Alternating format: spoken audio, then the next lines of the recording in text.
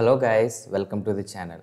So guys, ఈ వీడియోలోని ఒక యావరేజ్ స్టూడెంట్ గవర్నమెంట్ స్కూల్ నుంచి వన్ ఆఫ్ ద బిగ్ 4 కంపెనీస్లో జాబ్ ఎలా తెచ్చుకున్నాను అంటే నేను సాఫ్ట్వేర్ జాబ్ తెచ్చుకోవడానికి నేను ఎలా ప్రిపేర్ అయ్యాను అండ్ సాఫ్ట్వేర్ జాబ్ తెచ్చుకున్న తర్వాత ఈ 3 years ఆఫ్ ఎక్స్పీరియన్స్లోని ఎలాంటి ఇష్యూస్ నేను ఫేస్ చేశాను, ఫిజికల్గా కానీ మెంటల్గా కానీ అండ్ ప్రొఫెషనల్గా కానీ ఎలాంటి ఇష్యూస్ ఫేస్ చేశాను అండ్ ఆ ఇష్యూస్ని నేను ఎలా సాల్వ్ చేసుకున్నాను.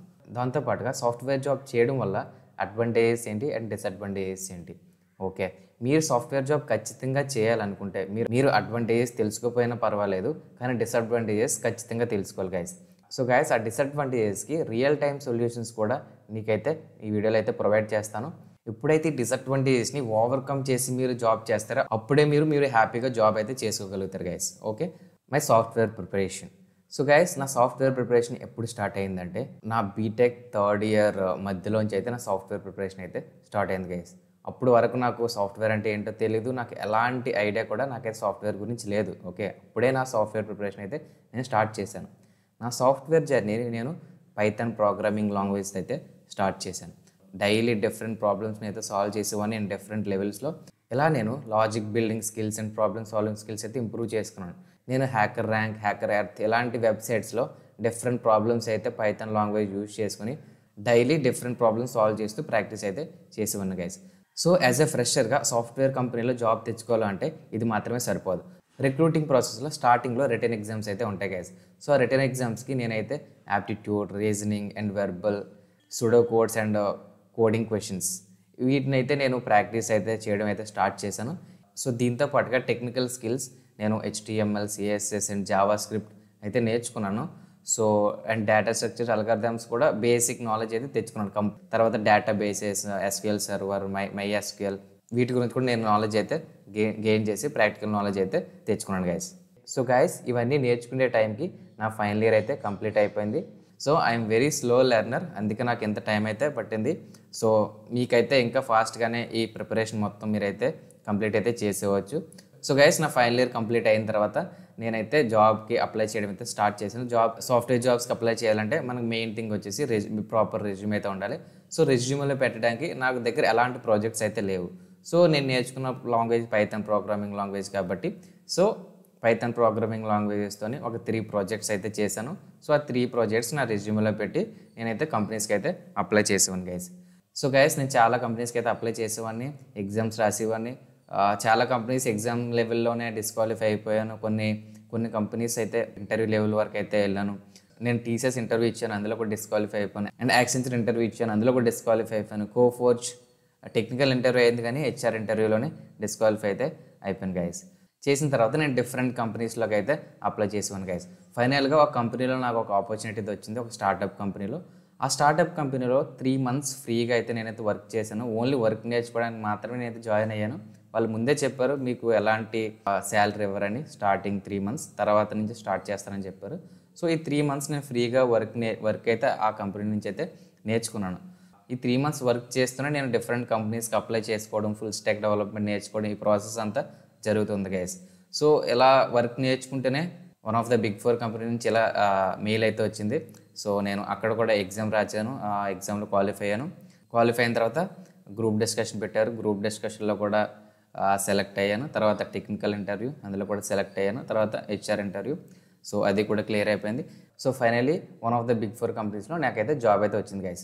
సో ఆ కంపెనీలో నాకు 3 years ఆఫ్ ఎక్స్పీరియన్స్ అయితే ఉంది. నేను ఇంకా స్టిల్ అందులోనే వర్క్ చేస్తూ ఉన్నాను as a power platform developer. నేను జాబ్లో జాయిన్ అయిన తర్వాత స్టార్టింగ్లో బాగానే ఉండేది గైస్. సో వర్క్ అంతా బాగానే ఉండేది. సో నీట్గా ఎవ్రీడే గడిచిపోయేది. కానీ అలా ఎక్స్పీరియన్స్ పెరిగే కొలది వర్క్ లోడ్ ఎక్కువ అవ్వడం, రెస్పాన్సిబిలిటీస్ ఎక్కువ అవ్వడం, ఒక్కోసారి టాస్క్ అనేది ఫాస్ట్గా కంప్లీట్ చేయమని అడగడం, ఆల్రెడీ ఒక టాస్క్లో వర్క్ చేస్తుండగా వేరే టాస్క్ అలోకేట్ చేసేయడం, ఇలా డిఫరెంట్ ఇష్యూస్ని అయితే ఫేస్ చేసేవాడిని. ఇలా ఎక్కువ వర్క్ లోడ్ పెరిగిపోవడం వల్ల వర్క్ లైఫ్ బ్యాలెన్స్ డ్యామేజ్ అయ్యేది. దాని తర్వాత ఈ జర్నీ ఇలా కంటిన్యూ అయిన తర్వాత నేను ఈ ఇష్యూస్ని ఓవర్కమ్ కూడా చేశాను గైస్.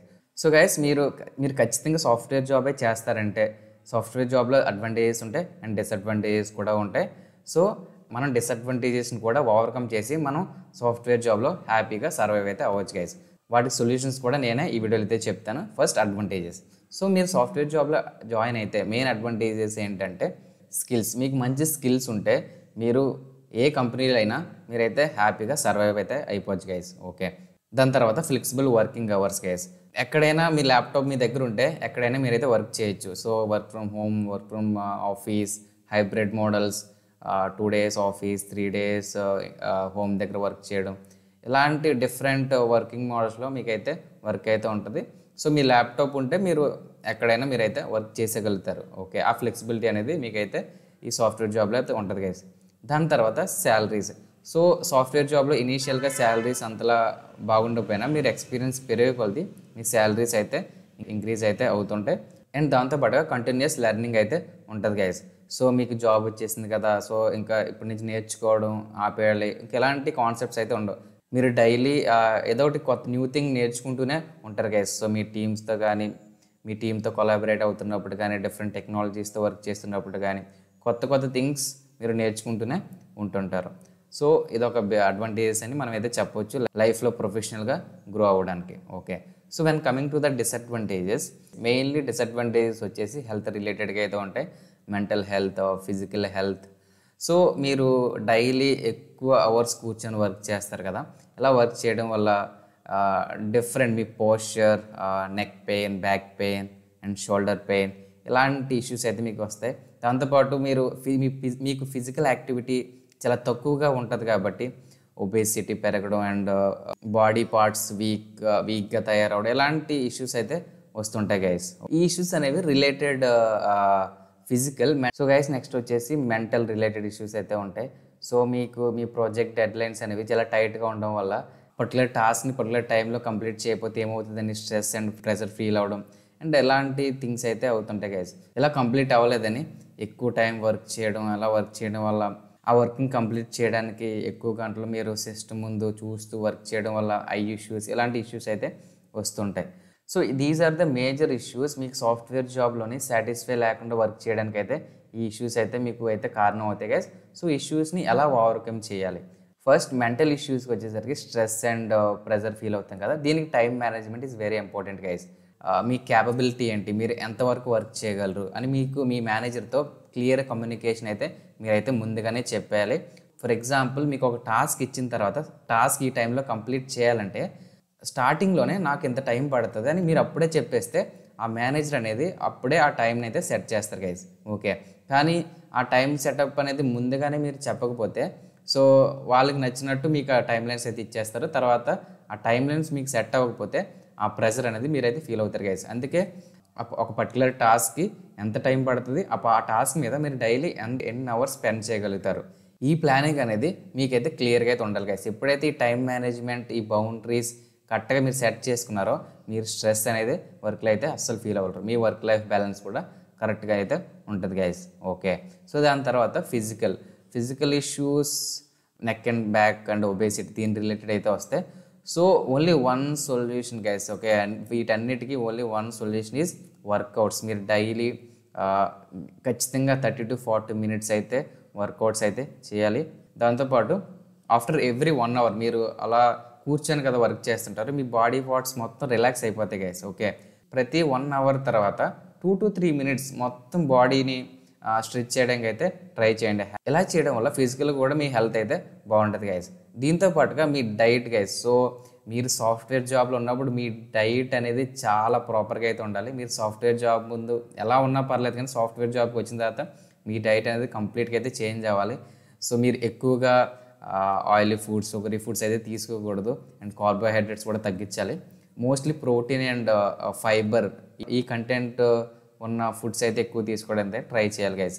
ఎందుకంటే మీరు మీ ఫిజికల్ యాక్టివిటీయే తక్కువ ఉంటుంది గైస్. సో దీనికి రిలేటెడ్గా ఈ అన్హెల్తీ ఫుడ్ కూడా అందులో యాడ్ అయ్యిందంటే మీ బాడీ మాత్రం షెడ్కి వెళ్ళిపోవడం మాత్రం ఖాయం. ఈ ఎఫెక్ట్స్ మొత్తం ఏదో 1 dayలో, 2 monthsలో, 6 monthsలో తెలియదు గైస్. ఓకే, సడన్గా ఒక 1 year, 2 years అయిన తర్వాత సడన్గా ఈ ప్రాబ్లమ్స్ అన్నీ వచ్చేస్తాయి. ఇదంతా చూసిన తర్వాత మీకు జాబ్ మీద సాటిస్ఫాక్షన్ కూడా ఉండదు గైస్. అందుకే చెప్తున్నాను. సో మీరు ప్రాపర్గా ఇవన్నీ చేసుకుంటే హ్యాపీగా మీరైతే జాబ్ అయితే చేసుకోవచ్చు. నేనేమంటానంటే prevention is better then treatment. అందుకే ఫస్ట్ కాడి నుంచే వీటిలన్నింటినీ ఓవర్కమ్ చేస్తే మీ జాబ్ అనేది మీకు హ్యాపీగా మీరైతే చేసుకోవచ్చు గైస్.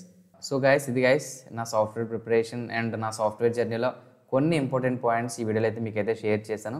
ఈ వీడియో మీకు ఇన్ఫర్మేటివ్ అనిపిస్తే దయచేసి ఈ వీడియోని అయితే లైక్ చేయండి గైస్. అండ్ ఇలాంటి ఇన్ఫర్మేటివ్ వీడియోస్ కోసం మన ఛానల్ అయితే దయచేసి అయితే సబ్స్క్రైబ్ అయితే చేయండి. అండ్ మీకు సాఫ్ట్వేర్ రిలేటెడ్ ఎలాంటి క్వైరీస్ ఉన్నా కామెంట్ సెక్షన్లో మెన్షన్ చేయండి.